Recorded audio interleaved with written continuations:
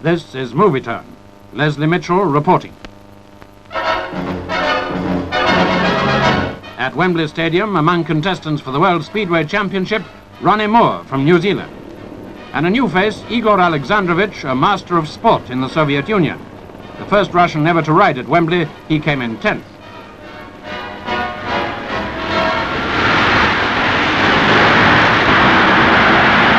Sixteen finalists from 5 countries competed individually over 20 heats for the world title.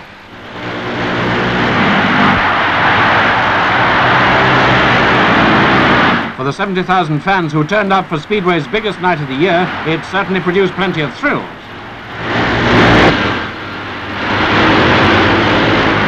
The world's brightest dirt track stars fairly sizzling round the cinders.